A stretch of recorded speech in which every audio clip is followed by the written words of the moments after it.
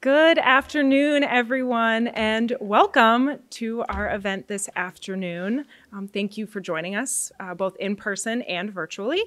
For those of you who I have not had the pleasure of meeting, my name is Abby Sachs. I serve as the program manager for the Peter C. Cook Leadership Academy, a program of the Hauenstein Center for Presidential Studies here at Grand Valley State University. And today's keynote is a part of our Wheelhouse Talk series, which is an opportunity for leaders who have shaped our communities to share their stories. And I have to say, I am especially excited for today's guest.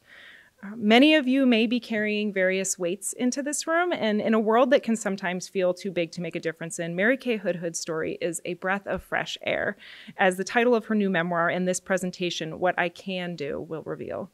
And I'm also excited to be sharing the stage with the student who will be introducing Mary today. Emma Loveland is a senior at Grand Valley studying statistics with minors in Spanish and criminal justice. As a first-year CLA fellow candidate, she has, in her own words, made tons of new friends in the CLA and has come to find how she exemplifies leadership in her own life. Emma was a member of the GVSU varsity softball team for her first 3 years at Grand Valley and is now a member of the GVSU club softball team. Emma also has a passion for singing and has joined GV Groove a cappella this year. You can see them perform in the upcoming International Championship of Collegiate a cappella on February 25th in Grand Ledge. Outside of school, she enjoys spending time outdoors, reading, animals, and spending time with friends and family. After graduation, Emma will be attending the University of Michigan, where she plans to get her master's degree in data science and analytics. And on top of all of this, Mary and Emma have had the opportunity to work together for over 2 years.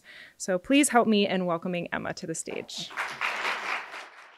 Thank you, Abby, for that warm welcome. I'm so excited to be here today with all of you, and I'm so grateful that I get to introduce you to my friend, Mary. Like Abby said, my name's Emma. I'm a senior, and I'm a statistics major with minors in Spanish and criminal justice. I'm here to introduce the wonderful Mary Kay Hoodhood to all of you, but I thought I would give a little bit of background on her to start. Mary was in a car accident when she was just 27 years old, leaving her paralyzed. Since then, she has been in a wheelchair, so Mary relies on others for help. I am honored to be one of many people who get to assist Mary in doing those things that we take for granted. Mary founded Kids Food Basket after hearing a story about an elementary school student digging through the trash at school for food.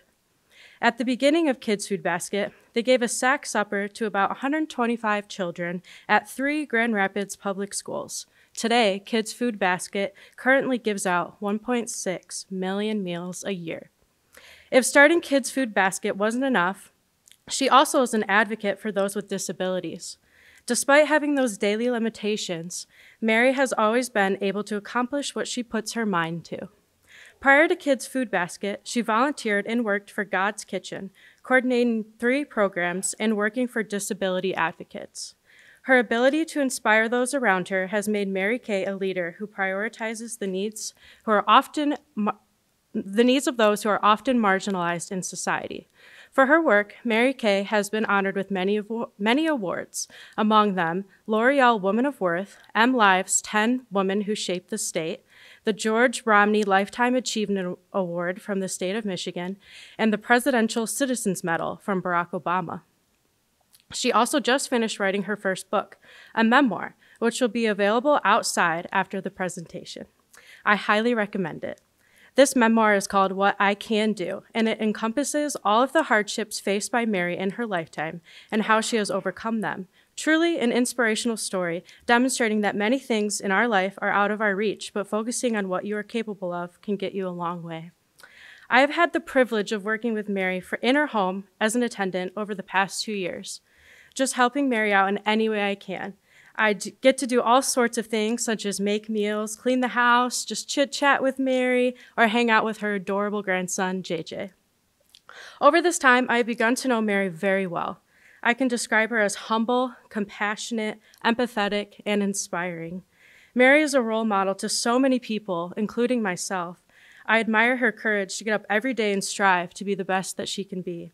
Mary has touched so many lives, and I hope I am able to help even half the amount of people she has helped in her life. I'm able to connect with Mary in a way that I can't with a lot of people, and I think this is because she makes people feel safe and secure. So yes, technically, she's my boss. but also I'd like to call Mary a friend. Please join me in welcoming Mary Kay Hoodhood. So thank you very, very much for this great opportunity to come and talk about my least favorite subject myself. I'd rather talk about anything else than my health, the lack of my health, and my life. But I'm going to do it just for you guys. I really, really do love to go out in the community, talk about Kids Food Basket, which we'll talk about in a while, and talk about Grand Rapids. I grew up here, lived on the North End most of my life. I'm the youngest of 6 children. My dad was a lawyer in town. My mother, the sweetest person in the world, was a housemaker. And we spent just the days, just like, let's say, not the Brady Bunch. We'll go back a little bit further. It's more like the Ozzie and Harriet was my life. You know, those of you that were there know. So just lived a great, great childhood in the North End, grew up there, went to Catholic schools. My parents were the type of people that were very involved in the community. You know, doing everything from church stuff with all the Boy Scouts and Girl Scouts and Catholic Daughters, and all of the church picnics and all that. One thing that I remember for sure is every year that my dad and my uncle and I would go and get sleds. And this is such an odd thing. I don't know what we were doing at Christmas time. And took them to the west side of Grand Rapids, where there was Villa Maria, which was a home for wayward girls. That was one of the things that we did every year, was take sleds. And so I always remember my dad always going and working with the Elks and all kinds of groups. The other thing that I thought was really interesting about my family was that my dad, even though all of his children went to Catholic schools, he was the first Catholic member of the Grand Rapids Public School Board. And because he knew how important public education is. And it's so important for our kids. When I started feeding kids, it was only Grand Rapids Public Schools. Then we expanded. But you know, it's so important that we keep these kids because they're our future, and we all know that. So yes, I used to be cute and sweet. I have 4 older brothers. You know what that'll do to you. Yeah. I was tough.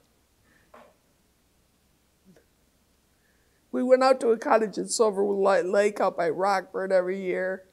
And those are my best memories and my best times that I can remember, just being carefree and fun. And my brother's trying to drown me.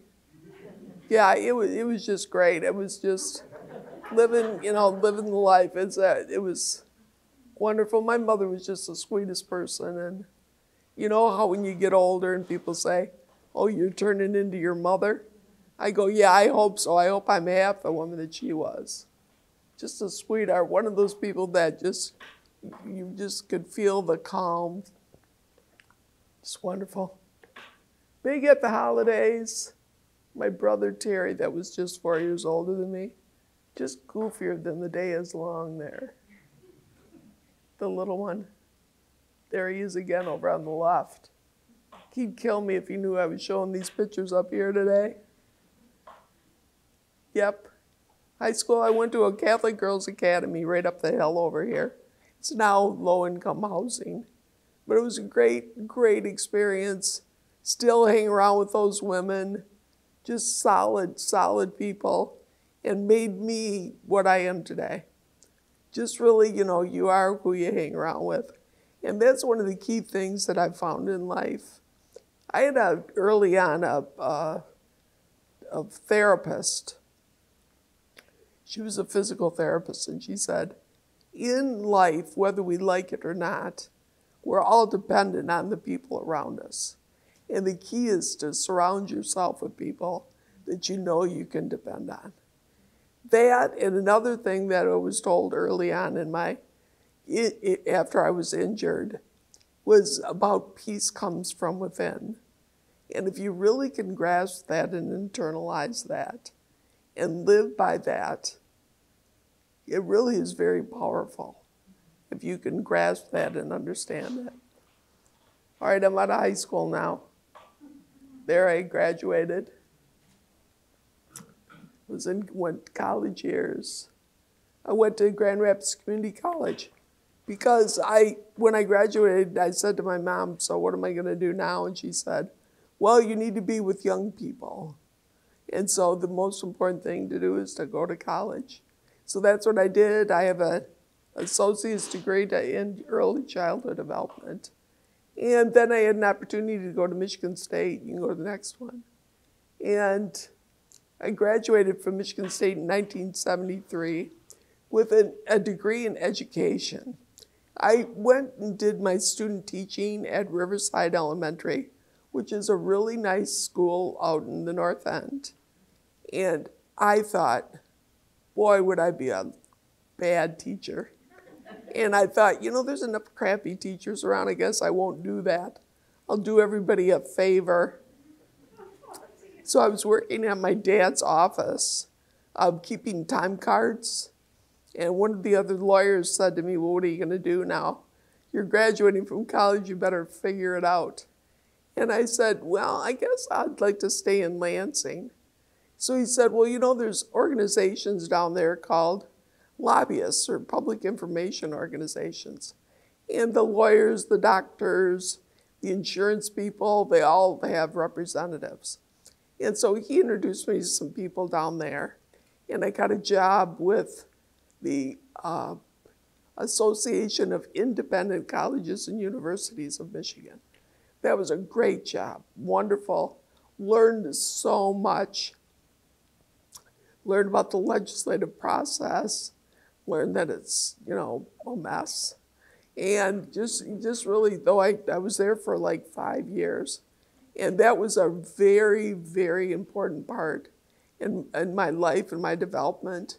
And also the other thing, when I'm looking back at my life from my 70-year-old vantage, I think that when I was a kid, I got to be a kid. When I was a young adult and a teenager, I got to live my life and doing the things that you should be doing then. Didn't have a lot of responsibility. When I went to school, when I was single before I got married, and I had a job, I think all of that fell into place. And so when I was injured, when I was 27, that's young. So when I was injured and they had a lot of time to think about, well, now my life's going to change. I wasn't looking back and saying, oh, but if I could have done this or I could have done that, because I felt up to that point in my life that I've lived my life in the right order. And true to my mom, I'm blessed from God with a very even temperament.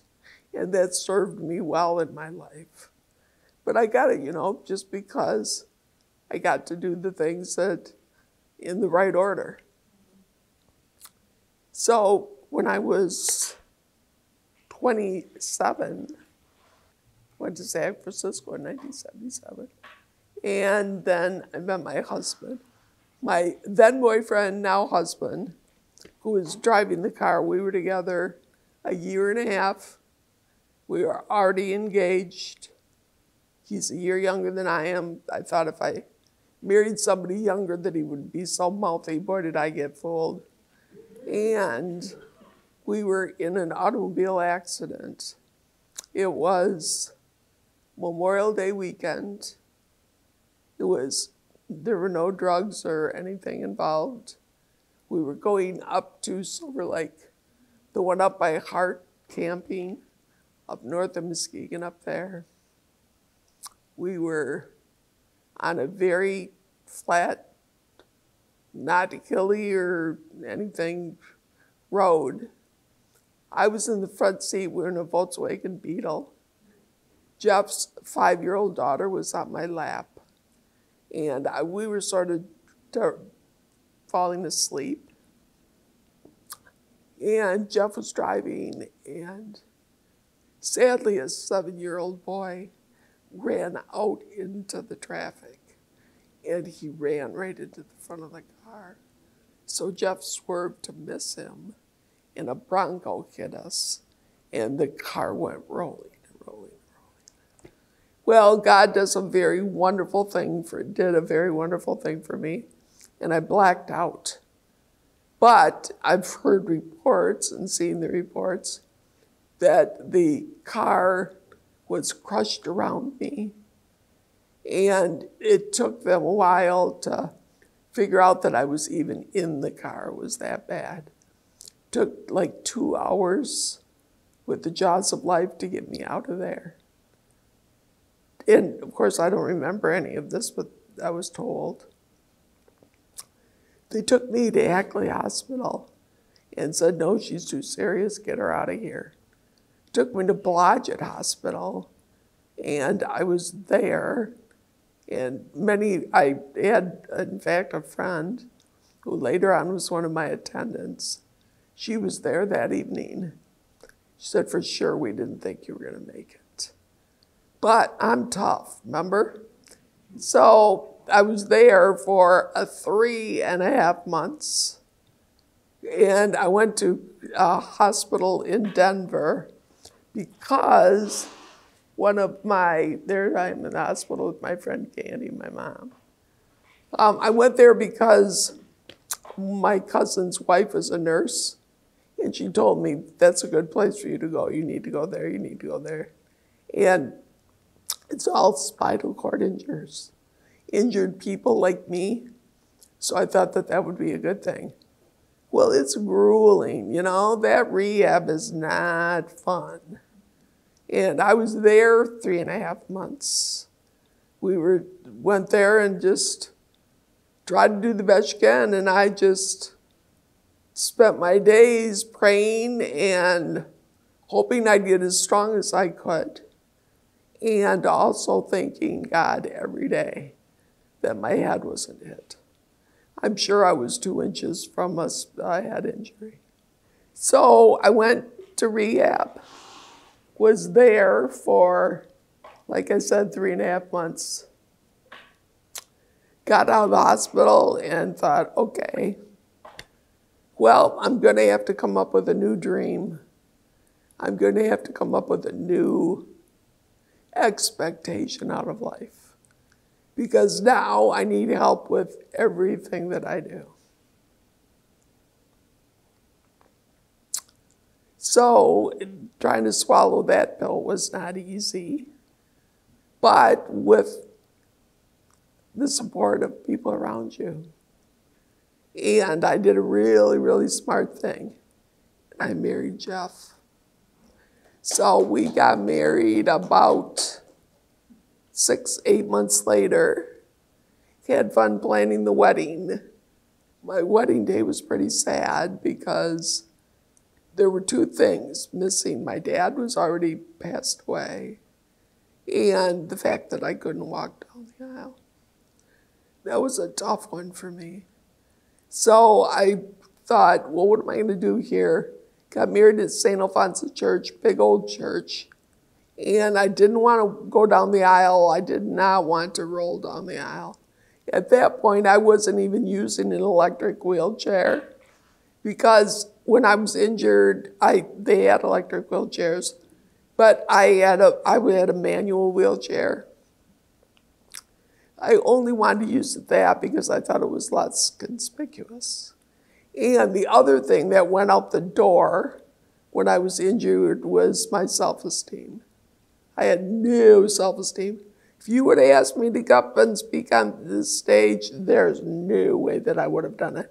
In fact, when I went back to school, because I did go back to get my master's, I swear that the only thing that I said during the whole thing was, Hi, my name's Mary Kay Hoodhood.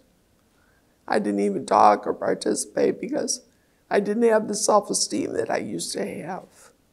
It is very interesting and was not an easy task to be able to regain that self-esteem that I needed.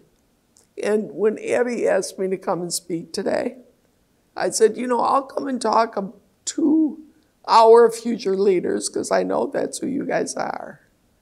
I said, but I don't really even frame myself as a leader. I don't look at myself as a leader. I know I am because I know I've done some stuff, but I don't really look at myself. But I do understand that I lead by example.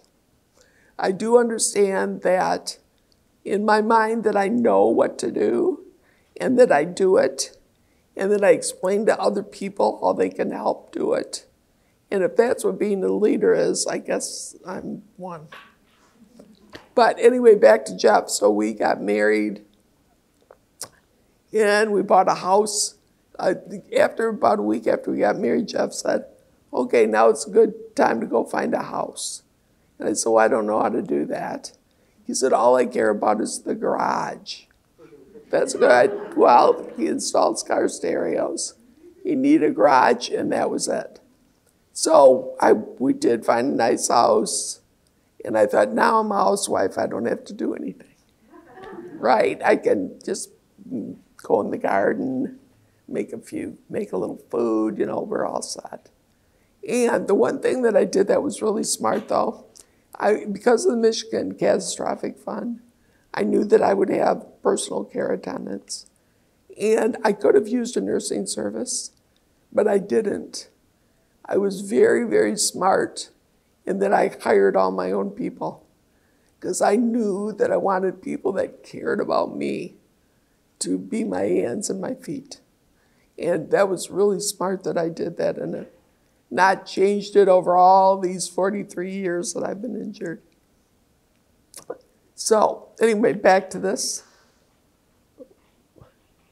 Our wedding, what I did was I sat in that chair and my back was to the audience. And then when everybody was in the church, then my 4 brothers came and picked me up and turned me around. And I couldn't believe how many people was there, how many people. We invited 400 people. I have a lot of cousins. And Jeff was belly aching about having to pay the bar bill there. He didn't like that he had to pay for all the booze that they were drinking. But I said, he's got a bunch of weightlifter friends. I said, I want to pay for the food that those guys are eating. Yeah, but it was really a beautiful event. And yeah, 42 years we'll be married this year. This is where I'm talking about my attendant. Patty was my very first attendant. It was a girl that I knew that worked at a nursing home. So she worked at a nursing home, so I figured she knew what to do. But she came to Craig, and so did Jeff, and my mother, and they were all trained in my care. These are some of my attendants now. And there's Julian, my grandson. He's a freeloader. He spends a lot of his time riding on my feet here. Yeah, I really don't know what I'd do without all these people. You know what it's really taught me besides having to ask for everybody for every drink and every itch and every wipe my nose and all of that? It's made me understand how important it is to be succinct, to be eloquent when you're talking. And that served me well because when I started volunteering after I was injured, it was a huge, huge boost to my rehab. And it was volunteer management. So, I spent a lot of time talking, a lot of time explaining to people what you need to do to be successful. What do you got to do? Where do you have to go? This, all that. And so, I really learned to develop my language arts. So I was at God's Kitchen only for 22 years. and started out as a volunteer, coordinating a route for Meals on Wheels. 5 drivers. I had 5 drivers when I started, coordinating them. And when after I worked in Lansing with the private colleges and universities, I had one other job before I moved back to Grand Rapids, and that was coordinating the state of Michigan for a ballot question. And that's a big scheduling and lots of articulating what you need people to do program. So I did that. It was a lot of learning, and it was great. I had to move to Detroit because that's where all the people are, But did that for a year, and then I moved back to Grand Rapids, and that's when I met Jeff, and then when I was injured a year later. So I was at God's Kitchen, like I said, for 22 years. And about halfway through, sadly, my sister passed away. She had a heart attack. She was 52. I was 40 years old. I'm 12 years younger than she is. And I really, at that point in my life, I thought, well, I'm not immortal. I'm going to die someday. I better do something. So I went back to school and got a master's in social work. And I'm glad to say that I had 2 really, really interesting and wonderful internships. And my supervisor, Jack Finn, from my second internship is right back here today. You haven't seen him in years. Learned so much from him. The only thing, it was a juvenile court for Kent County. The only glitch that was there was one of the first things that he said to me was, how's Gary, who is my brother-in-law, Jeff's brother? And I'm going, how do you know my brother-in-law? He goes, well, I was his probation officer. I go, oh, great. Just love hearing that. I said, I knew he was involved with the courts, but I didn't know it was at the juvenile level. But it was interesting. But I remember Jack, too, talking to me about the fact that my uncle, my dad's older brother, was one of the very first probation officers in Grand Rapids. He and another guy were, I don't know, had sociology degrees or something. And they became probation officers. And Jack knew the family. But yeah, I learned so much. So there's where I got my confidence back. I thought, I'm going to go to school. I'll learn some new skills. And that's exactly what happened. Now I had new skills. Now I could speak about this and this and this that I didn't know before. So that really, really helped in my rehab. It helped with my self-esteem. It helped me understand I knew what to do. And I've thought that many times where I'm trying to figure out, should I do this, or I feel funny about this, or these issues are here. And you know what I do? I think, I know what to do. And then you just do it. So back to God's Kitchen. Like I said, I was there all those years. We had so many wonderful programs. One of them was called Special Delivery. We had done a study through Grand Valley that pointed out that about a third of the people on the Meals on Wheels rosters were using or had the food that came at noon, and that's all the food that they had, that they didn't have access to other food, and they weren't resourceful. So I was packing groceries. We started delivering groceries, and I was packing groceries or supervising packing groceries with a woman, and she said to me, after I'm done here, I'm going over to straight school, because the principal over there caught a little girl. Her name was Melanie. She was 5 years old, and she was looking through the trash. And Marianne Prezichenko was the principal. And she said, what are you doing? He said, I'm looking for food to take home to my family. So Mary Ann's like, whoa. So she said she went into her office and cried for a while. And then she started looking around for some source of food that wasn't an after-school program like a cookie and some milk. She was talking about a meal that the kids could take home in the evening. So she started looking around for groups, and this woman, Patty, that was packing, said, I'm taking some juice boxes, some granola bars over there. And I said, really? I said, well, maybe I better talk to Mary Ann. So I called Mary Ann up and went over there. And she was explaining to me that in the interim, while she was finding out about Melanie and what other kids in her family or the school might also be in the same situation where they couldn't stretch their family dollar to feed their kids supper. She had discovered that at Strait and Sibley and Harrison Park School, that between the three of them, that the principals could identify 125 kids. So we started feeding 125 kids. This was in the fall of 2001.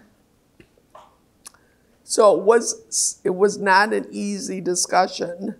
We went back to God's Kitchen and I said, I've found out about these 125 kids. And like I said, it was the fall of 2001. It was right after the bombings in New York. And they told me, they said, no way. People are cutting programs. There's no money. We're not doing it. Well, I went home that night and tried to sleep. Couldn't sleep. Thinking about Melanie and her little yellow dress digging through the trash. So I went back to God's Kitchen next day, called up my boss, and said, I can't sleep. You said money is the money is the problem. And I'm saying to you, if I raise the money, can I do it? Well, she said, I'll have to let you know, call me back. They said that they would let me do it, which I said, thank you. When I raised the money, my sister-in-law's father was a philanthropist in town. He gave me $1,000. Someone else gave me $1,000. And then Armin gave me another $1,000. And we started feeding 125 kids a sack supper.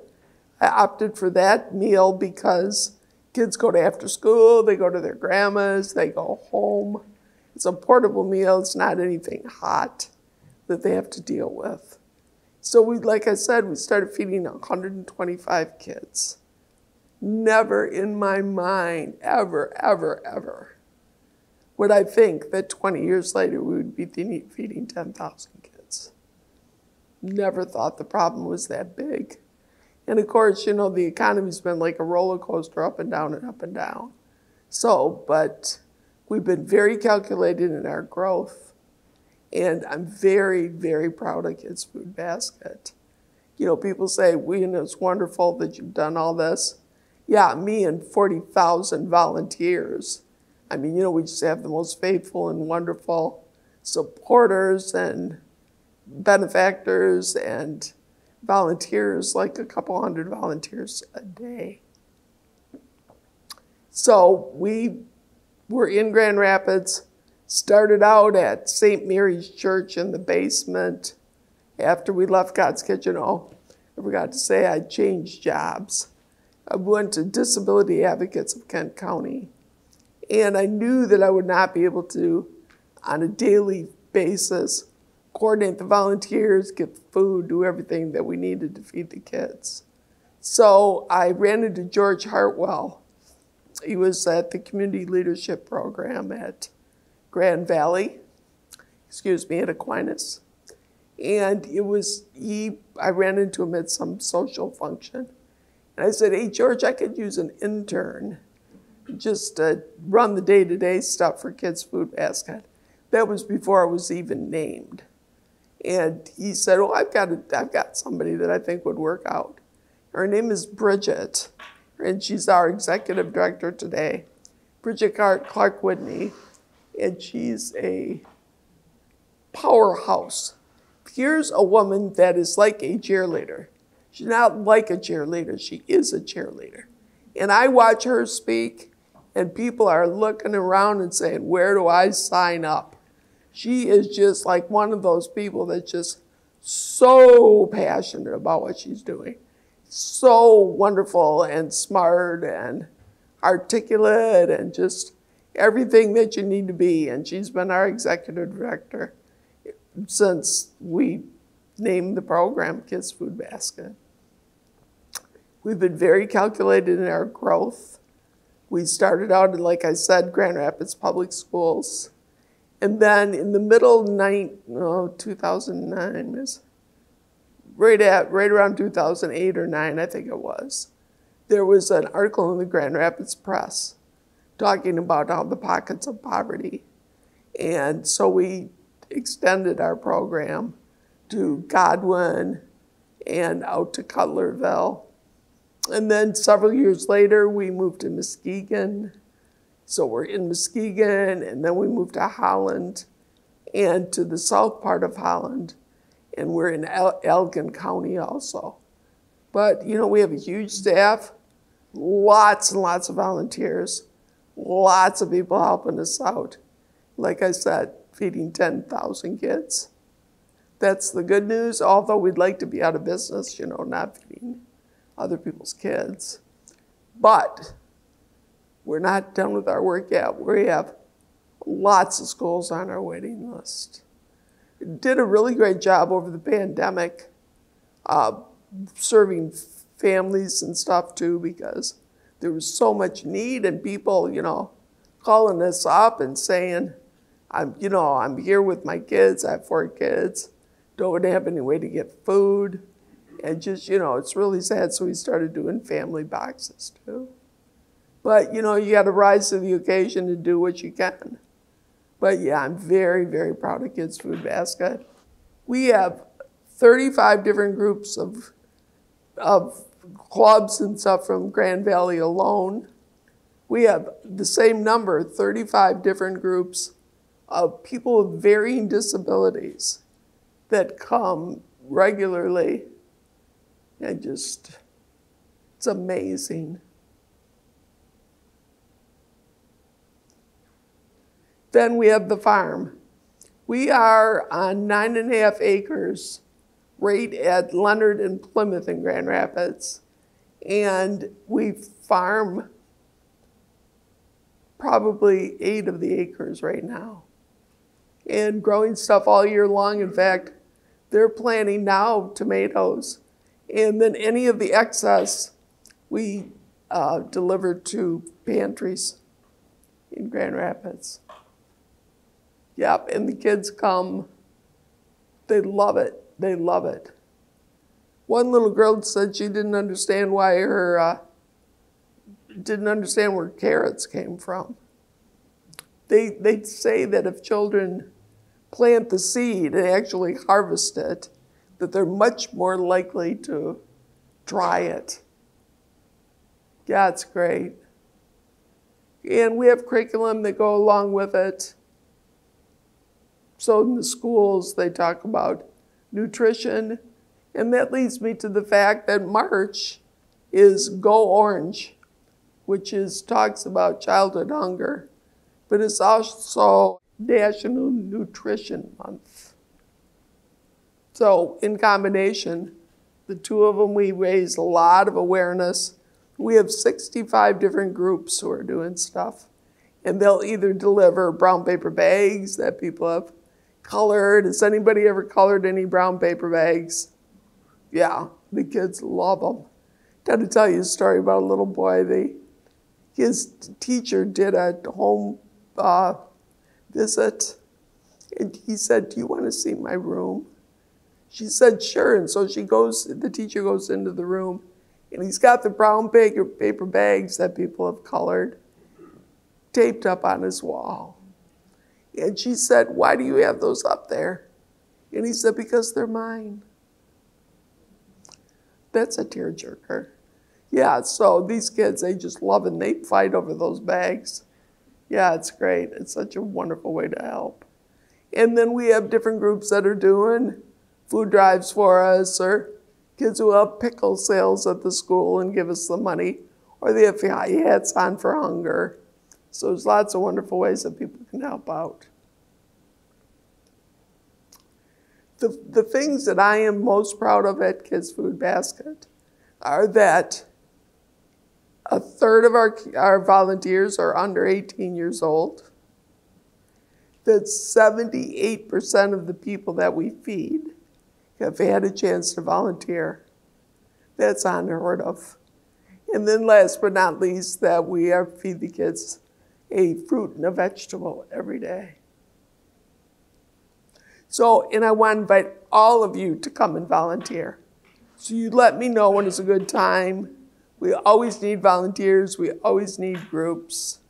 It's, even though we're doing something that, if you really think about it, sad, that a little kid doesn't have food. It's very powerful when you have that sandwich or that bag in your hand. And if you weren't doing that right now, that a little kid wouldn't eat. I mean, that's pretty basic in my mind. So come volunteer with us. The other thing is I want to talk about, just real quick, about maintaining balance in our lives. When I was working at God's Kitchen, my old boss, Carol Greenberg, she says, Mary Kay, you gotta work less, you gotta work less. You're working too much. She said to me, I think because you cannot control a lot of things in your life, she said that is something you can control. But you gotta watch it, you gotta get that balance back. And I really took that to heart because I think I was working too hard. But so you gotta make sure that you keep that balance in your life. I'm not gonna back up over you, am I? I'm not running you over back there, am I? That's a good thing. All right, and the only other thing that I wanted to talk about really was, very humbly, I received these awards. I mean, this was really the granddaddy of awards, of course. There were only 6,000 people nominated for this. So they called me up from the White House, and I've got caller ID. It says the White House. And I'm like, okay. So the guy says to me, telling me, that they've narrowed it down to 40 people. And now the president is going to narrow it down for the people that received the Presidential Citizens Medal. So he called me back about a week later, said, yeah, I think it's looking good. And he said to me, have you ever done anything in your past that might embarrass the president?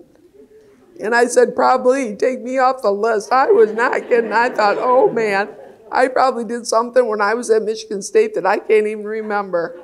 And because I was pretty much a party girl. But anyway, and you'll see if you get to buy my book and read about my life that until I got into grad school, I was pretty much looking for a party. But anyway, the guy said, no, I'm leaving you on the list. I'm rooting for you.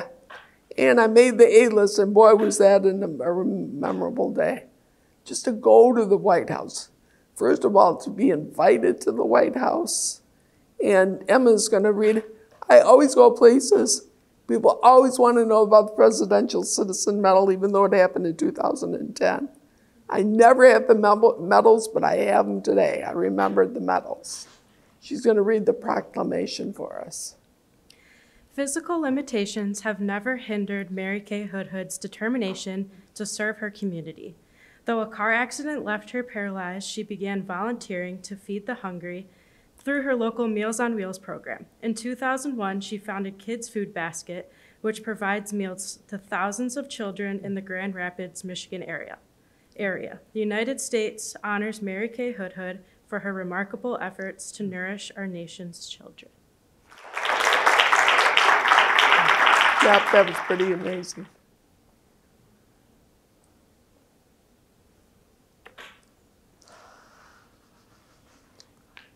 All right. So, how am I doing on time here?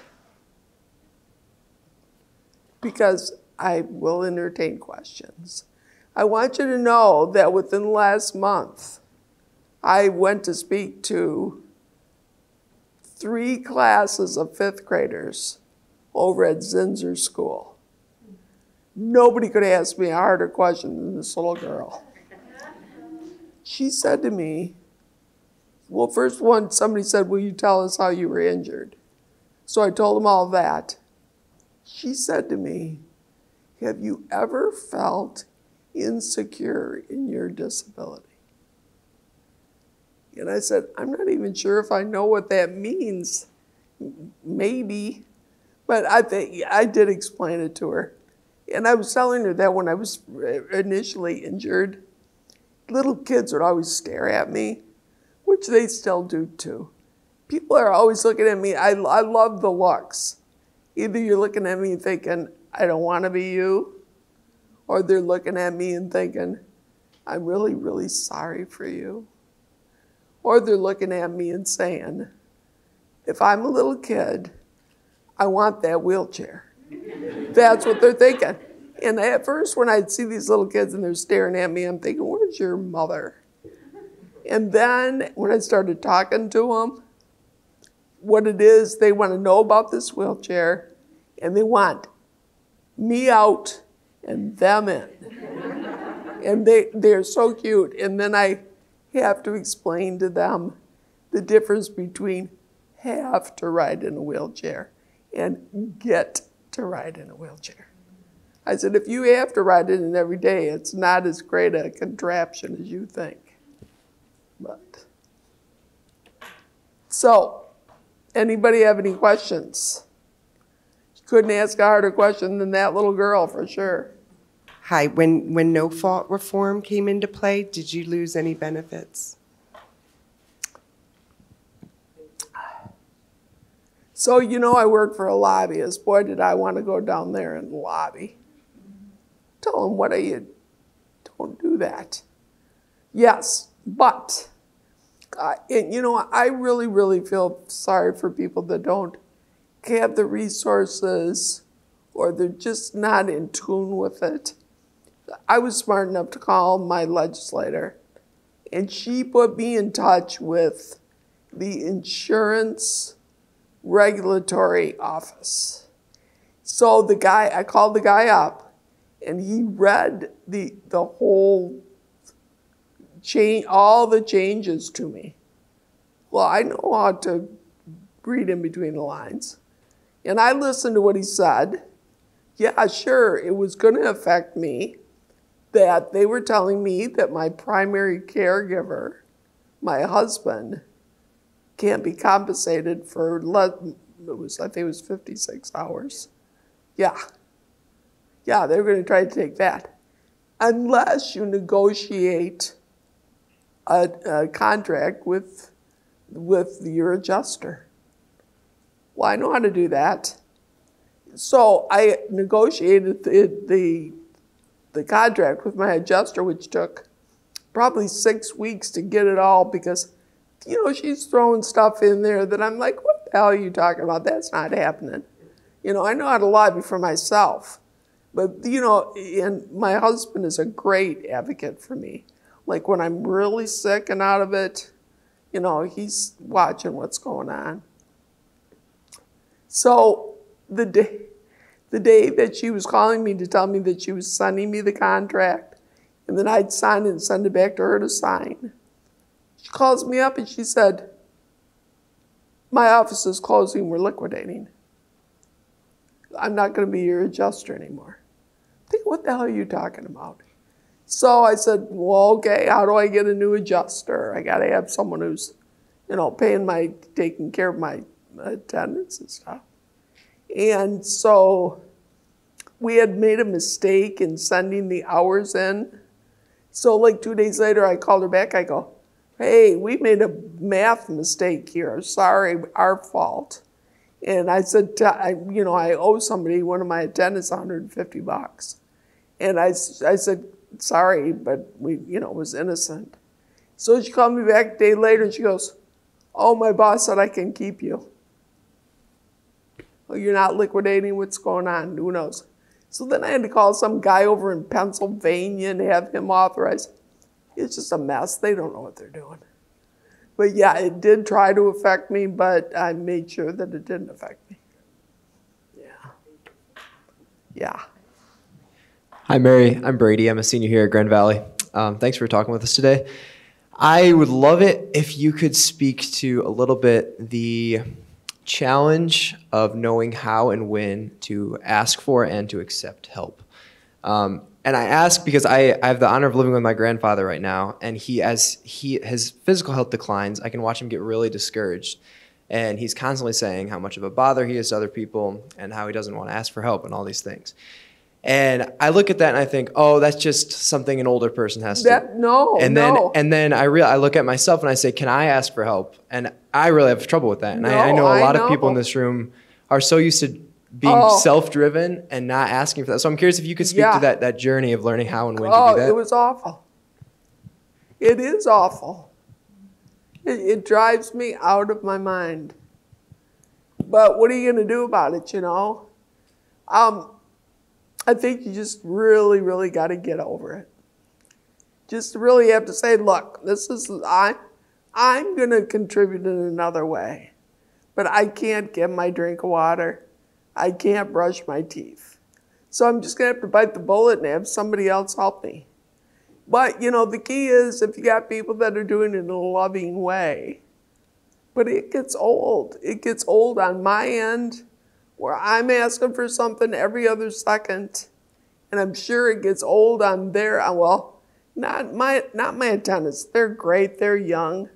They've got energy, which, mine has gone a long time ago. But, I'm sure for my husband, how many times is he going to push my hair out of my eye? How many times is he going to blow my nose for me? How many times is he going to lift me every day of my life? So I'm sure for Jeff, and he can answer that himself if you would want him to, because, no kidding, I can't afford you. I know I can't afford you. I'm sorry, but I'm going to call her back. I know, because, it does get old very fast. And you do feel, like when you were independent, and mine was from one day to the next, I'm 27 years old, and I'm running around doing what I want to do, and I close my eyes and I open them up 2 days later, and I'm in a bed that was rotated back and forth. It was called a rotorest bed. They don't have those beds anymore because they found out that they cause brain damage. Well, thanks a hell of a lot for that, So I'm in this bed, and it was sort of funny, though. I found amusement in the fact that people had to walk back and forth to talk to me. So it would go to the left, and then go to the right, but it was awful. And I had all that time to think, and I had a tracheotomy, so I'm not talking either. It was. And then when we wrote this book, I have a ghostwriter. I don't pretend to be a writer. She is so good. Oh, she's a wordsmith. She was so good and took my life and times and made them interesting. And it was very, very difficult to revisit all that. Marianne Prezischenko, the same woman who caught the little girl digging through the trash, we got together to do a documentary about starting Kids Food Basket. So here she is. She goes, you need to write a book. I said, I don't think so.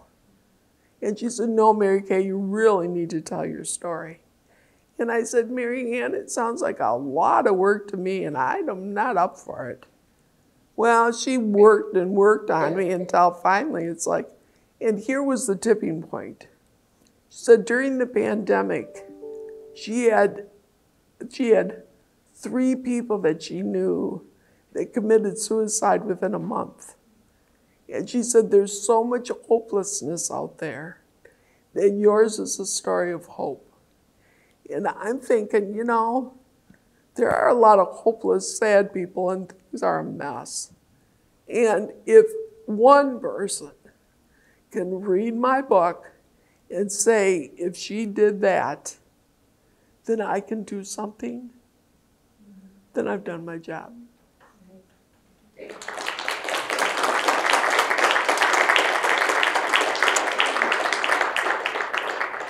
Because we're all in this together, you know. We're all in this together. It's not an us and a them. It's all of us. And that's why I'm delighted that I live here in Grand Rapids. Because we are givers. People around here, they give their time, they give their talent, they give their expertise, they show up, they help out. They know that childhood hunger in our community is a problem, it's a community problem, and they know it's their job to help out to feed these kids. And we're doing it, and the kids appreciate it. So thank you for them. We have a question from one of our students on Zoom for you. Mary Claire asked, you shared a lesson you learned early in life, that peace comes from within. It sounds like when your peace was disturbed by witnessing a child dig through the garbage to find food, you were relentless in identifying and participating in a solution. Outside of perseverance, do you have any other recommendations to find peace within? Yeah, meditation and prayer. You know, I've really learned to meditate over the years, pray a lot, and just know that there is joy and happiness in some of the small things in life. You know, appreciate a flower, appreciate a good laugh with a friend, appreciate when your grandson tells you that he is JR, the jump rapper, and he's going to do a video for us. I never laughed so hard. I was crying. I was laughing. I called him the gum rapper, and then I'm the announcer, and then he yells at me about the way that I announce. He doesn't like how I'm announcing it, and he's having me make noises that I can't make, and just, you know, to find joy in the small things, and nurture your relationships. You know, when I was laying there all the time in that roto-rest bed, rocking back and forth, I thought, I will not let my disability define me. I will not let my disability deter me from doing everything that I can. And I will not be a complainer. I've been around people that complain all the time, and it just drives you crazy. You know, and I know that people have a lot of legitimate beefs in life, but I just am really trying not to complain. Do I complain much, Em? No. Oh, good. Good. Yeah, so, yeah, and you know, it's not easy. I'm not saying that any of the stuff, especially all the times after rehab, or the times when I've been very, very sick. I had 2 or 3 other times in the last 43 years where I was hanging on by a thread. One time I was so sick and I was in the hospital, and I was on a ventilator again. I've been on a ventilator 3 times. And I was on a ventilator again and couldn't talk, woke up, felt like crap. And they had one of those boards, like you can check out or letters, you know, because they couldn't read my lips. And so Brian was one of my attendants. He was with me for 12 years, and he just stopped working for me a couple of years ago. He took the note, and the note was for me to tell Jeff, if it was time to let me go, he needed to let me go. And so Brian looks at that and he goes, I'll write it out, but I'm not reading it to him. He can read it to himself. And Jeff reads it and he goes, what the hell are you talking about? You're getting better. And I said, well, nobody told me, or I mouthed, nobody told me, because I didn't feel, but then 2 days later, I'm feeling better and back at it. But yeah, it has not been easy. But I'm with the man that loves me. He's made my life much more ordinary than it could have been, just every day. And I'm very lucky that I have people that love me and support me, and that's what it is. Yeah. First, I just want to say thank you for all your hard work. I work in a school as a student teacher right now, and my kids actually get food bags every Friday, and the relief in their eyes is extraordinary. Where do you work? I work actually through Kenilworth at Alpine Elementary, so we have a lot more impoverished students. So I just want to say thank you on that note first, because I appreciate that relief of seeing my kids in a relief state. Yes, right. But also, I just want to ask about, I also am a mother of 2 young children as well. So I'm really big on advocacy and how do we get students to speak for themselves, but then to speak for others.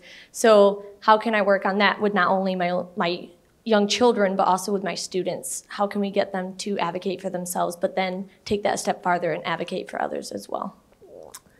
Yeah, I know. That's hard to do. It is. I think it's by example that if if your kids see you, championing other people, that they'll understand how important that is. When my grandson JJ, and he can be a handful. I call he and my husband loud and louder, and the JJ's the louder, and he's determined, and he's got a mind of his own, and he says, my mommy never lets me do it. I'm thinking, oh my God, kid, get a grip. But anyway, so he can be a handful. And even in kindergarten, he was having a few little rough patches. Well, now in first grade, I was so delighted when his mom told me that in the conference. They said that he was funny, smart, and a good friend. Well, the most important part is the good friend. So yeah, I think just by example, if they see you championing other people's causes and see you volunteer, that they'll pick up on that. Because they love to help. You know that better than I do because you're around all those kids.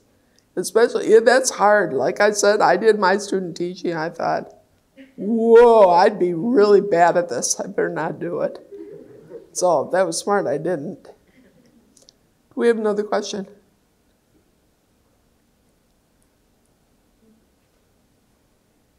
We have time for one more. Hi there. First off, I wanted to thank you for Kids Food Basket. I work at Stocking Elementary, and they get the sack lunches. And when you shared your story about the kid who would put the bags on the wall, we have a kid that every week he likes to take his envelopes or his bags, and he'll make like elephant ears and stuff. But besides that, I had a question for you. You mentioned earlier that there are hundreds of schools that are on the wait list, and we're all the leaders of the future. What can we do to help with that? Because we talk about like volunteering and coloring the sack lunches, but how does it work with like developing new schools and organizations? Well, yeah, it costs a pretty penny every, to take for Kids Food Basket to take on a new school.